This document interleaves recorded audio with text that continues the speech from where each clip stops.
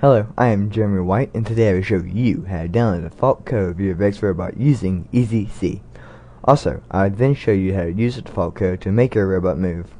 When you first receive your Vex robot, the Cortex microcontroller, which is shown here, it comes pre-programmed with the default code. Now, the default code will allow your robot to perform basic movements.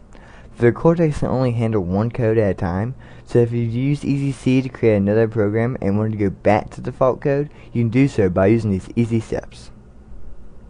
As you can see, I have EasyC version 4 for Cortex opened. If you do not have EasyC, you can get a trial version from internetdownloads.com.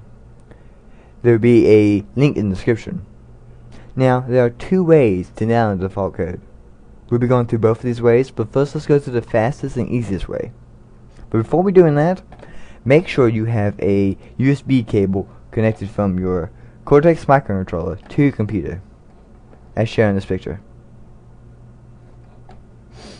Okay. Once you have got that, we can go to Build and Download menu, and then download EasyC default code.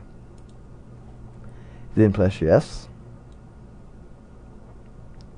This takes about 10 to 15 seconds, sometimes more. It matches the size of the file. Since that was pretty small, it took pretty quickly. Goes to the terminal panel. After that, you can press X to close it. Okay, now we have got that. Let's go to the other way. The other way is File, Open Project.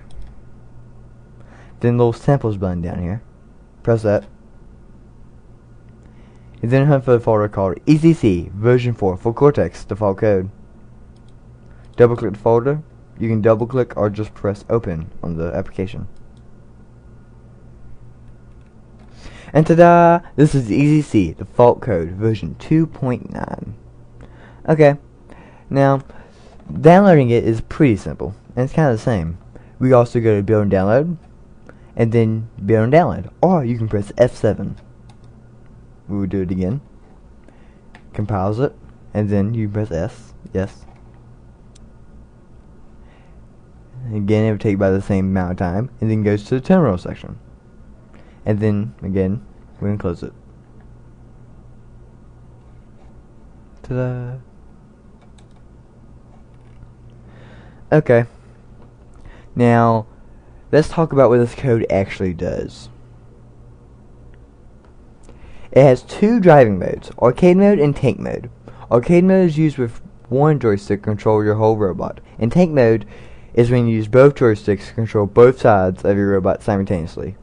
You can switch between these two by orange jumper clip into the digital side of your Vex microcontroller into port 12, as seen here in this picture. And when it's in, you have tank mode. When there's no jumper clip, you are in arcade mode. It's pretty simple to do this.